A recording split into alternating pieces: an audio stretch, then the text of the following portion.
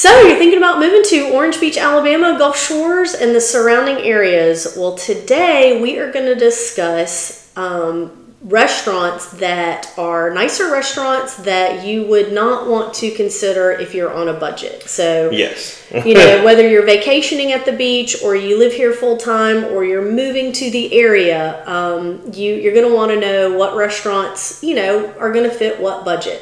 So we get this question a lot, where to go eat, and people absolutely love that. So we did want to actually talk about the ones that are not going to be budget friendly. So this is our top 10 not budget friendly places to eat at the beach. So let's get to it.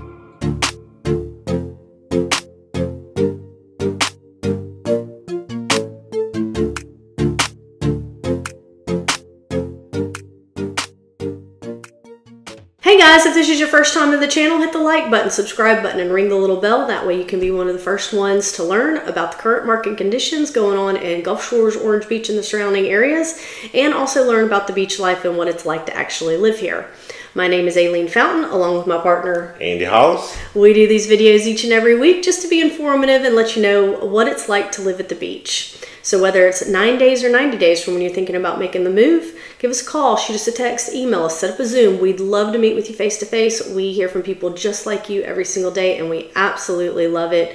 So as I mentioned, we are going to go over the top 10 not budget friendly places to eat in Gulf Shores and Orange Beach and surrounding areas. Now listen, by no means are we not telling you not to eat there. We actually... Some of these are, so yeah, some of these restaurants are our favorite restaurants. Yeah, we frequent these places, but what we're trying to tell you in this video is that these are not budget friendly. I mean, so be prepared. Yeah. You know, so if you go there and you think, you know, don't be shocked whenever the bill comes back and it's $150 for dinner. I mean, it's... Well, the truth is, in today's world, there's very little that is budget friendly, which is exactly why we did a top 10 budget friendly, because it is so hard to find something that is decent price today, especially when it comes to eating out. Yeah, I agree. So listen, let's get started with the list. We make lists for everything, so yep. We did a list for this too. So number 10 is going to be Carvers. Carvers is a steakhouse, or steak restaurant in Orange Beach. It's in the public shopping center,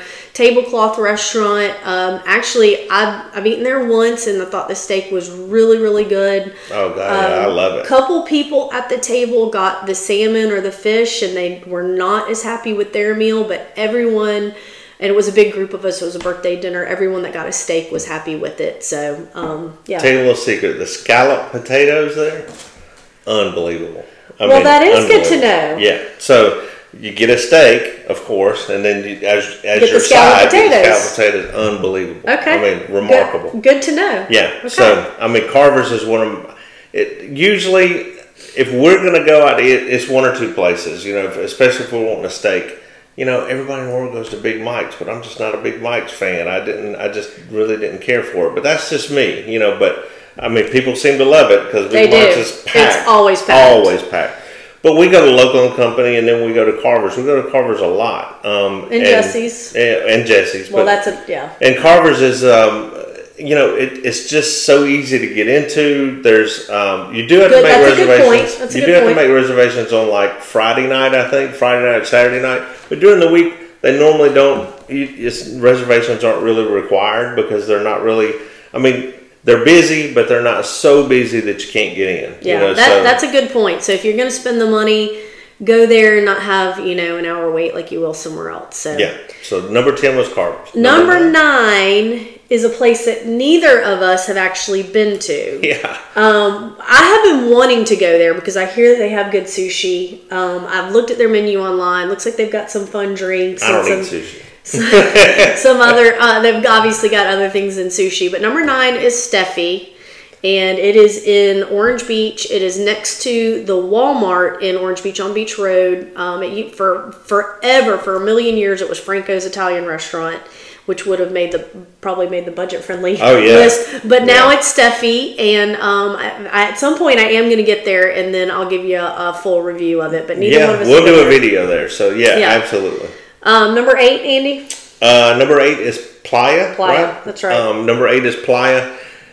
Playa has a really good brunch. I mean, I think their brunch is not quite as expensive as it is if you go there for dinner. So if you go there like on a Friday or Saturday night, it can get kind of pricey. Food's really good. Atmosphere's really good. I mean, phenomenal view. I mean, everything about it is fantastic, except, you know, for the prices. I mean, it's a bit pricey. But they do have a really good brunch on Sunday, so you might want to check that out. I mean, it's, but again, you know, be prepared, you know, take an extra credit card. I mean, because it is kind of pricey. So number 7 on the list is another one in Orange Beach, fresh off the boat. And I actually hand this one over to Andy because he just recently ate there, and I got a big ticket shocker when he ordered the market price crab claws. Yeah. You don't do that without finding out what they cost. Right. Yes, yeah. I think it was either $55 or $60. Yeah, for the crab claws, but big mistake. And hey, listen, it was my fault because I didn't ask. You know, I just kind of like, well, yeah, just bring me those. But when it says market price, that's code for very, very expensive. Yeah. But now, fresh off the boat, again, it is kind of pricey, but again, it's worth it. I mean, if you're willing to spend the money, you know, because the views are fantastic. It's right there in San Roque Marina. We just did a video on San Roque Cay showing you what all the San Roque Cay is about, you know, all the little shops and everything. And the atmosphere is phenomenal. I mean, their floor, you need to go in there just to check out their floor. Their floor is unbelievable because it looks like you're literally walking on water. I mean, like the way the floor looks. So it's they have really good drinks, but again, everything's kind of pricey. I mean, it's like, I think where, you know, you can go get a mixed drink at, say, like Kitty's Cafe for $2. You'd pay $8 or $9. Well, $2 is just unrealistic, Andy. But you pay $8 or $9 for the same drink there. But anyway, and like I said, their food's really good. It's just a little, in my opinion, a little on the pricey side. But again, still worth going. So. Number 6 on the list happens to be my favorite restaurant. So know that I'm leading in with, this is where I go out to eat. I absolutely love it. Food is always good, and that is Big Fish.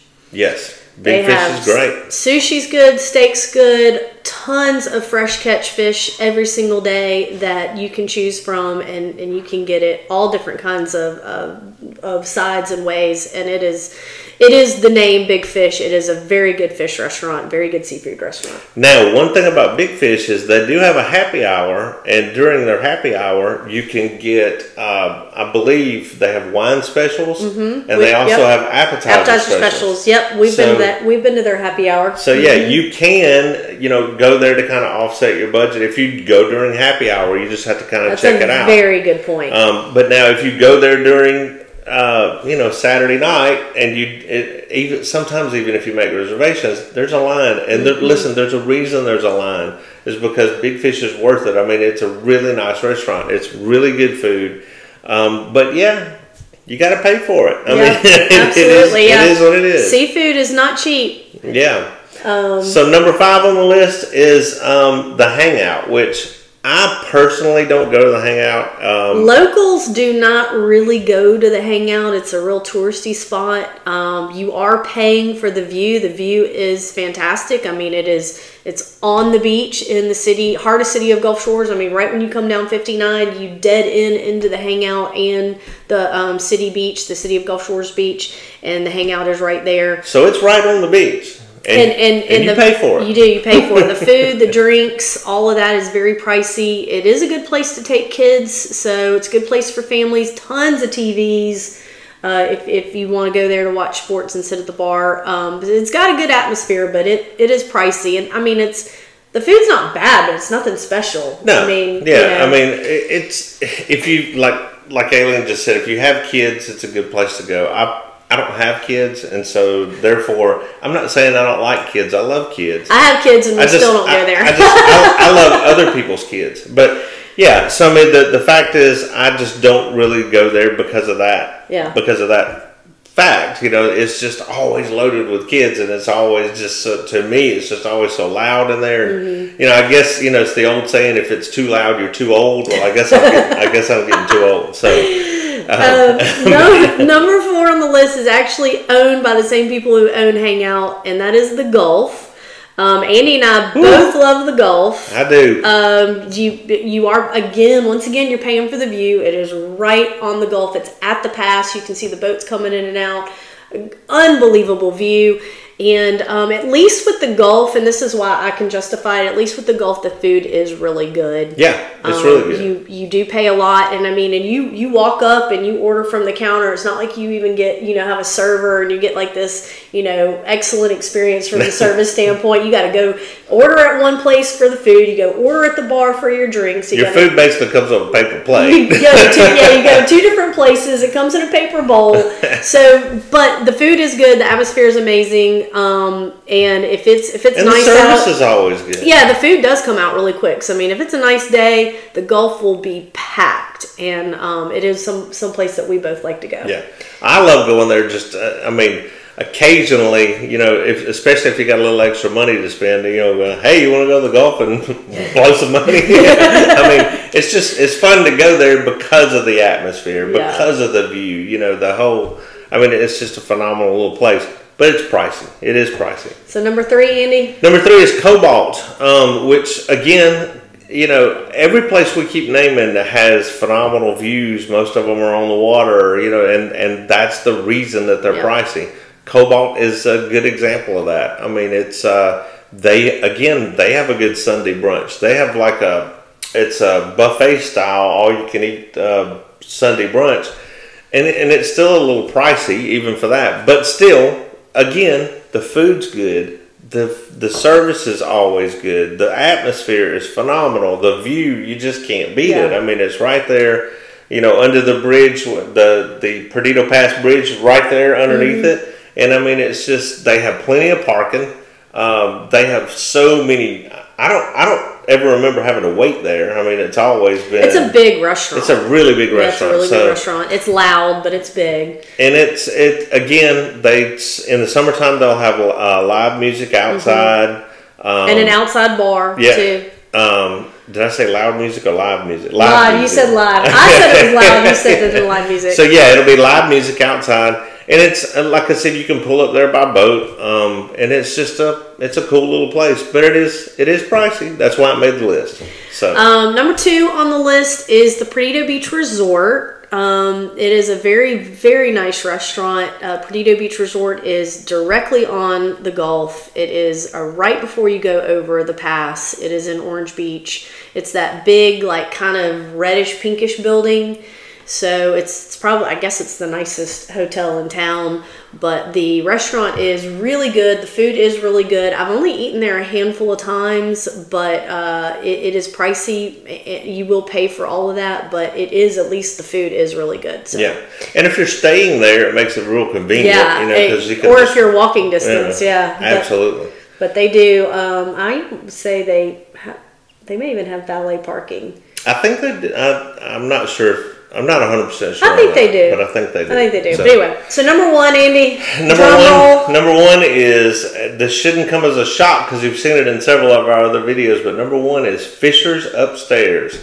Now, Fisher's downstairs, we could have put it on the budget. It's different menu. Different menu, everything's different downstairs. Upstairs is white tablecloth. I'm not 100% sure they have a dress code, but it almost makes you feel like they do, because almost everybody in there has on a collared shirt and usually, kind of dressed to the nines.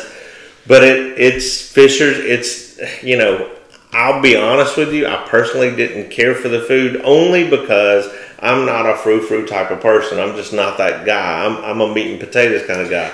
Now, everybody I've ever talked to who's eaten there, and they love it. Fisher's is one of those places you either love it or you hate it. Yeah, I would say that's probably accurate. I've actually never been because I have to pass Big Fish to get there, and I never end up passing Big Fish. So. Well, I'm kind of the same way because I have to pass Tacky Jacks to get there. So if I'm going to go eat, I'm like, well, let's see. That's polar opposite. Let me look at the wallet.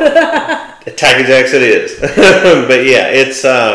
So Fisher's is, like I said, I didn't care for it only because I'm not that type of person. But everybody I've ever talked to seems to love it. I have some friends of mine who go there all the time, and they love it. Yeah, so. I've heard of people that say every time they come into town, they go to Fisher's. Yeah. So, not saying don't go there, just saying take your wallet. Exactly. And maybe an extra one. That's right. All right, guys, that's going to just about do it for our top 10 least budget-friendly places to eat at the beach. So if it's the first time to the channel, hit the like button, subscribe button, and ring the little bell. That way you can be one of the first ones to learn about the current market conditions and what's going on at the beach, what it's actually like to live here. You know, the beach life. Yeah.